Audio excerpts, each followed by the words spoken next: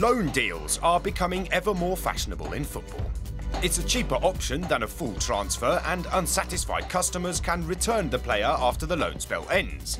Europe's big clubs typically have a squad of 30 players plus several dozen more plying their trade all over the continent. The hope is that their market value will rise, a growing business conducted away from the headlines.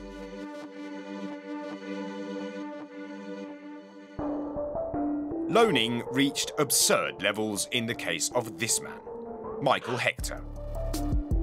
The 27-year-old Londoner is a member of the Jamaican national squad and was loaned out to over a dozen clubs in the space of 9 years. Yeah, no, obviously, I've been on a few loans. After signing for Reading, his first loan spell came shortly after he turned 18. 3 years later, he'd already played for 10 clubs. In most cases, he was passed on after just a few months, in the interests of his contractual employer. Loan deals were originally created for clubs to ensure more match experience for younger players. An example from Germany, Philipp Lahm. Still not considered ready for the Bayern senior squad at 19, he was sent off to Stuttgart. By the time he returned 2 years later, Lahm was arguably the best fullback in Germany. Als nach Stuttgart verliehen wurde, natürlich war es auch für ihn sehr gut, weil da gewachsen ist, zum Mann geworden ist. Once back in Munich, Lahm rapidly became a regular, going on to win a glittering array of silverware. Similar game with Toni Kroos. Just after his 19th birthday, he was loaned out to Leverkusen, where he rose to become one of the top offensive players in the Bundesliga. When the 18-month loan spell was up, Leverkusen wanted to make the deal permanent, but Bayern kept their man and Kroos went on to reach stellar heights. It's a classic loan strategy that Bayern also deployed with Serge Gnabry and David Alaba, who both spent time honing their skills at Hoffenheim.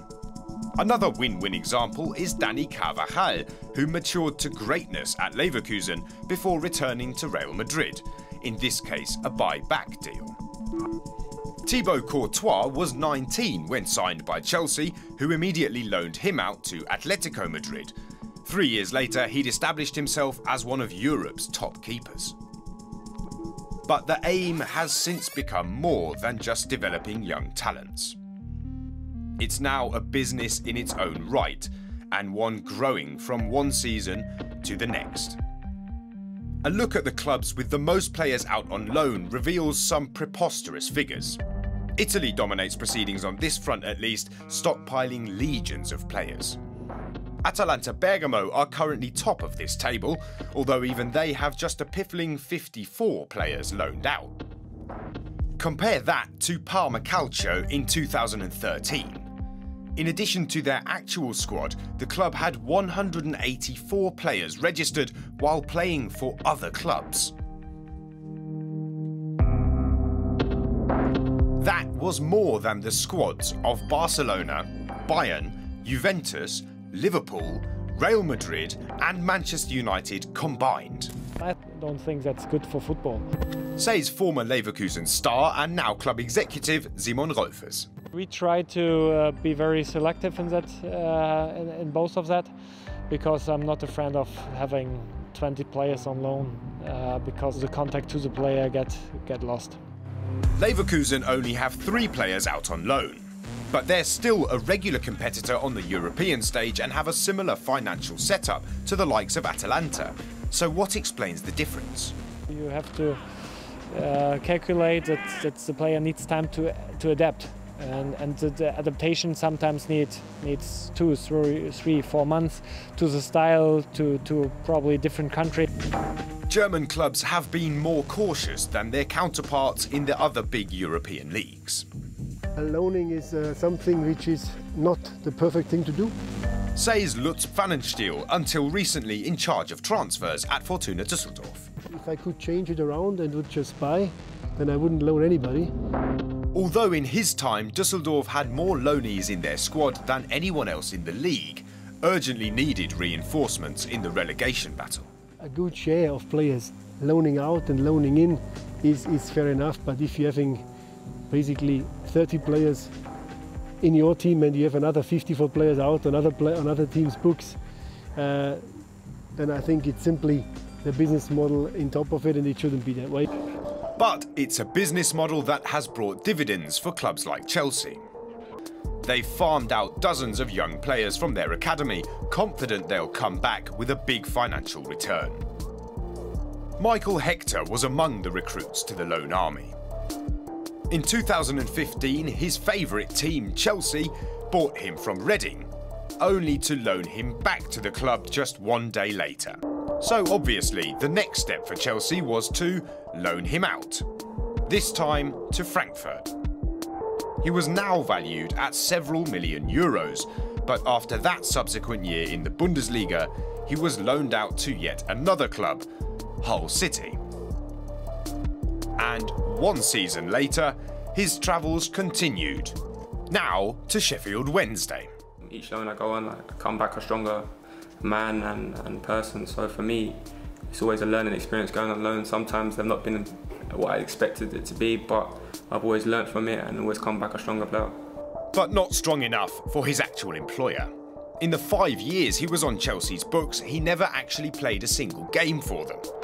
An extreme case of players being traded like stocks and shares. I played in England. I mean, I was on loan myself plenty of times. In England it's pretty normal. It was always in their culture to loan players. For other clubs in Europe, it's not about, sometimes I think it's not about that they have to play in their first team squad. Then it's a business model also to increase revenue. Kenneth Omeruo is another of Chelsea's footballers turned financial assets. Signed from Standard Liège aged 18, the young Nigerian was loaned out to clubs in the Netherlands, England and Turkey. In 7 years, he didn't play a single game for Chelsea, who sold him to Spain's Leganés in 2019 at a profit of €5 million. A concept that evidently worked for one party at least. Chelsea's YouTube channel even has a special video playlist featuring its array of loaned out players. The club also have their own loan coach, former player Torri Andre Flo. His job is to visit those players at their respective clubs and track their performance. You could see it as assessing the dividends on a product. You go back at Chelsea, it's the first team, the reserves, and there's this loan group, and if you get put in a loan group you're just like waiting to go out really. So the first day of pre-season, that's not a great start already. That's mad in itself, isn't it? Yeah. A loan group. Yeah. That's unbelievable. But some players have benefited. Romelu Lukaku became a massive asset on the pitch while on loan to West Brom and Everton. He eventually landed a high-profile transfer to Manchester United, a profitable outcome for both club and player. Kevin De Bruyne was also a member of Chelsea's loan army. While the Blues made a pretty penny in transfer fees, the Belgian also saw a boost to his own career. Mo Salah was considered a failure at Chelsea, but after showing his true worth while on loan, managed to hit the big time after all. But with the loan business getting out of hand, FIFA has now intervened to curb player hoarding. As of 2021, clubs will be able to loan out a maximum of 8 players aged 22 or over, and a year after that, only 6. FIFA claims that this is an important step towards making transfers more moral. But will that do the trick? Some of the business model will not work like now. For sure, you have to decrease the number of the loan agreements, but as you can see, also nowadays a lot of clubs have another club with the same owner, so there will be different options to handle this situation or this restrictions of the FIFA. Simon Rolfers is referring to so-called farm clubs like those from the Red Bull franchise. Players are horse traded between New York, Leipzig and Salzburg, completely in accordance with the rules. Then there's the Manchester City model. They have a deal to send non-squad players to gather match experience at Spanish club Girona. City are part owners of Girona, in partnership with a football agent by the name of Pep Guardiola, brother of City coach Pep.